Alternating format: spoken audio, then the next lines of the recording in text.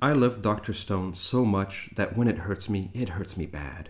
The show is a well-written, obsessively well-researched love letter to science, and I can't help but feel that if this were around when I was a teenager 75 years ago, my dubious life choice of becoming a biologist could have actually made me popular. For those of you who watch YouTube videos about shows they didn't see, Dr. Stone is about Senku, an impossibly well-read and intelligent scientist, even though he's only a teenager, and then suddenly everyone in the world is turned to stone. Senku wakes up some 3,000 years later and has to rebuild civilization from the Stone Age, thus the title. By the way, spoilers for the first 24 episodes of the anime. Part 1. The central premise of scientific thinking. Most media treat science like a magic stick that you wave around to do cool things, but Dr. Stone defined science better than most textbooks. 教えてやるよ、デカブツ。科学ではわからないこともある。じゃあね。わからねえことにルールを探す。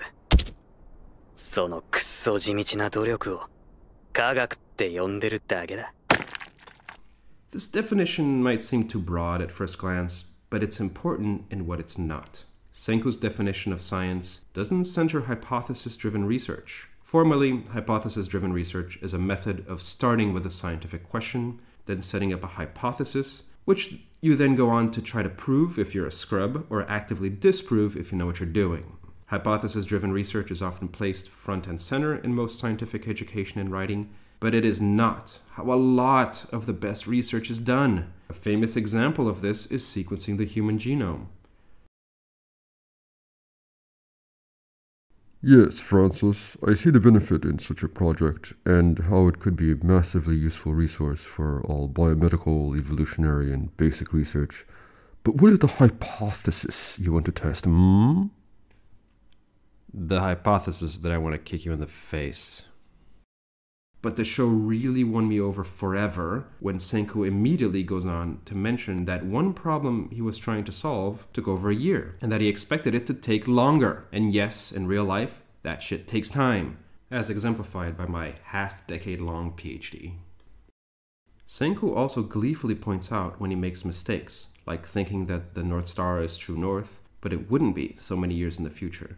He also goes on to train a protege, Chrome, rather early in the show, another nod to the fact that training and research often goes hand in hand. More interesting, though, is what happens when Senku gives Chrome a problem to solve alone due to some ticking clock. He does this by telling Chrome to put together what he learned so far and come up with a solution himself. This is very much like how science training is done, with you first being handheld through the ways of critical thinking and the protocols and specific techniques, and then being given free rein to use them on your own. I really dug that, especially since the answer Chrome came up with was not one that Senku was thinking of. But it worked, and Senku readily accepted the answer, even admitting it was likely a better answer than the one he came up with himself, which is just peak best scientist behavior. You would think that with my being an insufferably pretentious a-hole that I greatly disliked the part in Dr. Stone where a naked high schooler punches a lion to death. But that was so damn rad that the weeaboo sulcus of my brain expanded to completely eclipse all rational thought and the ability to control my sphincter. The superhumanly strong Tsukasa was a solid setup for the central conflict, with Senku's physical weakness but access to technical knowledge being pitted against the absurdity of Tsukasa's pure physicality, as if Senku's OP skill is balanced narratively by someone that is equally strong, but in a different way. Kinda brilliant in a storytelling sense. To this, I can't help but take out my scientist cap and nod contently with my media enjoyment cap. No, what bothers me is not the usual shonen bullshit. What gets to me is the pandering. Part 2. The pandering. When Senku is first setting up his camp, he makes a big declarative statement on his foundational belief as a scientist and boldly inscribes E equals MC squared into his shirt. Very high shonen inspirational, but it kinda kills my soul that it should have been another formula. What the show really could have used was the first law of thermodynamics, which states that energy cannot be created or destroyed in an isolated system, that it can only be transferred from one form to the other. Einstein's equation only establishes that mass is equivalent to energy. That's not exactly relevant to what Senku was testing. He was trying to find different ways that the stone could be providing energy to the petrified, and that providing an excess of the right kind of energy, he could release the person that was petrified. It was not the mass of the stone, but the energy. And Dr. Stone, in fact, shows Senku trying different ways of adding energy to the system to try to reverse the petrification, such as rubbing it or burning it. Some formula relating to the first law of thermodynamics would have fit the show much better. But no, the show had to go with the one thing that people were familiar with, even if they could have been narratively more satisfying, and the chance to teach the audience about something they likely didn't know. I think about it every time I notice the equation in his lapel. Every single time. And it is such a huge part of his look throughout the entire show. Like, they are so proud of that little bit. This particular choice encapsulates a bigger problem that often happens in general audience-facing media. The watering down of science, not for the sake of clarity, but for the sake of pandering. To make the audience feel clever by saying, "Hey brah, I recognize that. It's that Einstein equation thing, huh?" And I have evidence to back this up too. The moment that Senku is talking about Einstein, this picture of Einstein shows up. This goes by kind of fast, and in the moment you are swept up in the speech, so you might not catch it. But look at this picture and think for a second. Is there something wrong with it? Maybe something that doesn't quite fit? This is a picture from our world, not the anime world of Senku. This is the narrative equivalent of Senku talking about his dad, then whipping out a photo, and it's not another anime character, but some random dude in real life. This, of course, would be jarring and take you right out of the scene, but why doesn't this dissonance happen with the real world, very much non-anime picture of Einstein? Well, first of all, the show artifices it a bit, so the contrast isn't so jarring. But that's not it. The real reason is that the purpose of the picture is to remind the audience that this is famous to them. Aren't you smart for knowing who Einstein is, either by name or from this very famous picture? Pandering. Now that I'm all worked up with self-righteous indignation, why does scientific wanderlust always have to be about space?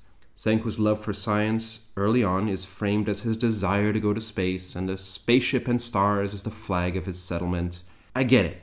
We went to the moon. It was a big deal to show up the Ruskies, but goddamn, talk about wallowing in accomplishments from over half a century ago. This might be the bitter biologist in me, but I'd like a romantic portrayal of science that doesn't have as its crown jewel the pissing contest between world powers over who could reach a faraway rock first. Sure, Dr. Stone frames it more in terms of an international space station, not exactly the moon landing, but it doesn't actually try to develop or even mention why spaceflight is such hot shit. It just assumes it is. I mean, the awesomeness of global telecommunications is brought up, but not with the same loving embrace as the romantic notion of going to space. This wouldn't be as egregious if we didn't have a more recent big event in physics itself, with the discovery of the Higgs boson. 12,000 people came together in an investment of over $10 billion, all to discover something truly fundamental to science. But again, people recognize space as a cool thing, so gotta use that instead. Why can't anime just always be about the things I wanna see? Part 3. Blowing my goddamn mind. Dr. Stone has some of the most brilliant plot developments and world building that I ever saw in anime. The title itself evolves as you watch. At first it's a reference to everybody turning to stone, then that they're in the Stone Age. But then they mention the making of soap as a form of Dr. Stone, since it's the only medicine in the Stone Age, at which point the biologist in me just smiled in sweet, sweet contentment. But the show didn't stop there. Later, somebody brings up the Stone Ray's uncanny ability to cure people when reversed, suggesting that it might not be a military attack, but a form of medicine, a true Dr. Stone. At this point I got such narrative fulfillment joygasm I had to change onesies. In a smaller scale but very deft setup and payoff, a side character, Suika, is shown wearing a ridiculous helmet, which my wee brain automatically just accepted as anime randomness. But then Senku recognized it as a problem that science can solve, and I don't actually want to spoil it because it's brilliant. But it is the kind of cleverness that I rarely get to see in any media. when driven by a deep understanding of a scientific concept that at once explains the concept to the audience and solidifies it so well in a beautiful story that ensures the audience will never forget that particular information ever again, since it's so woven into the fabric of what happened. But since we're here, I'd be disingenuous if I didn't also mention Part 4, Usual Shonen Bullshit. These are points beyond Dr. Stone in particular, and even beyond the shonen genre, but here goes anyway. Everything is so damn sexless and sterile. For instance, when Senku meets Kohaku, she voices her liking him, and he's just like, I don't like anybody. And the scientist who doesn't care about romance because he's so much about science is just so tired. Maybe his character would have been at least flustered by that interaction, or not know how to react and just change the topic. You know, a more human reaction. I mean, even the overtly romantic relationship between Taiju and Yuzuhira seems frozen in place to keep it teen boy safe, I guess. I mean, I get it. Shonen limitations imposed by the genre, but come on. I'm told that occasionally people have romantic relationships before they descend into straight-up hentai. Also, does everybody have to look like a bodybuilder? I mean, makes sense for the meatheads and warriors, but look at these abs. These are the abs of someone that goes to the gym every damn day. But to be frankly honest, I'm not really mad about this, since this general anime trend is just so good at seducing my horny reptile brain. On an unrelated note, can someone please call Japan and tell them that their disposable pop music is not the most mind-blowing, deeply emotional, enlightenment level event that they keep trying to convince everybody it is? At one point, Senku unearths a recording from the ancestors of a group of humans that managed to avoid turning to stone, and the recording includes a cheesy-ass pop ballad, and it is so terrible that the cringe makes my skin turn inside out. It was a moment where I had to get up and stare at the mirror to wonder, who am I? What am I doing with my life? What is reality even? Part 5, The Real Hurt. The biggest issue I have with Dr. Stone comes from seeing that the show gets so much about being a scientist right, but then goes on to make the usual media mistakes. I can understand some writer who never stepped into a lab and has no idea how scientific work is done, simply deferring to what they see in other media.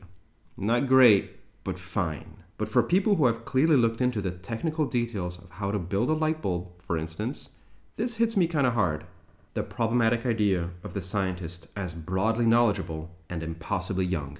I have a PhD in genetics. This means I don't know much at all about other fields of biology like biochemistry, molecular biology, and ecology, and absolutely don't know anything about fields like metallurgy, material science, and making fucking swords. What I think would be even more interesting than a singular Dr. Stone is if a whole research institute was frozen and then revived, and they all had to put their knowledge together to solve these problems, and even then there would be huge gaps that they would have to compensate for. But that seems really hard to pull off narratively, so sure, why not just defer to the tired old making one super genius Leonardo da Vinci times 1000? Another related issue is that Senku often comes up with plans that are far too complex to solve the problems at hand.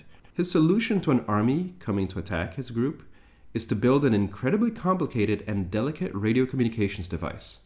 This is a hugely complex plan that seems unlikely to work, especially compared to an earlier plan of his being just making better weapons. One might excuse this as the shonen genre allowance to make it exciting, but this still hurt, especially compared to the more subdued elegance of earlier in the series, where he figured out how to test different ways to revert the stone curse, which to me was far more compelling than seeing him try to do these ridiculous high levels of manufacturing in a stone-aged village.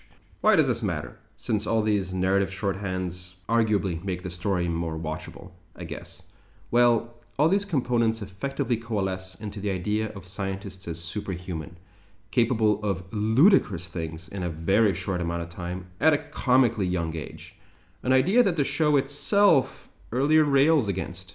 But you might say that sports anime, for instance, also has this exaggeration, and they do.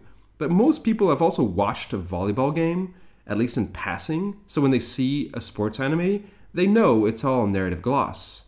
But very few people, even those studying a STEM major in college, get a sense of how long research takes and how collaborative it is. Those of us that grow up consuming media like this then have to face the realities of being a scientist. Training in most disciplines can mean being a student until your late 20s, then having to do a long postdoc or two before becoming an independent researcher with your own lab. The average age in the United States for a biologist to get their first grant as a lab head, the point where you are really doing your own research, is over 40. If happiness is accomplishment minus expectation, setting your expectations even a little bit in line with what Senku can accomplish as a teenager will make any scientist in training unhappy. And this is not a small problem.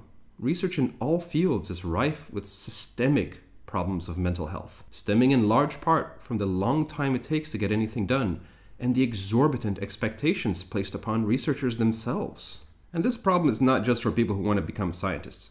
Non-scientists who see how fast science progresses in media get disappointed that science in real life doesn't seem to go fast enough. That we as scientists make promises to society that we don't keep, like the Back to the Future promise of a hoverboard by 2015. Incidentally, this was a very meh science fiction movie and very much not based on real science. But this form of hoverboard disappointment has real-world implications, since lack of patience with research can cause downturns in funding or the stagnation of university support for essential but slower-moving fields. Dr. Stone didn't cause these problems, of course, and trying to make any form of entertainment that doesn't suffer in this way and is still even remotely watchable is probably crazy hard. But this is the burden of great entertainment. Even minor genre conventions and flaws, great that much more, but hopefully in a way that becomes a roadmap on how to do better. I really look forward to future work that might be inspired by Dr. Stone, something that combines kick-ass anime with a genuine love for science that is more grounded in the reality of what being a scientist actually looks like. Now punch that lion, hot barbarian teenager.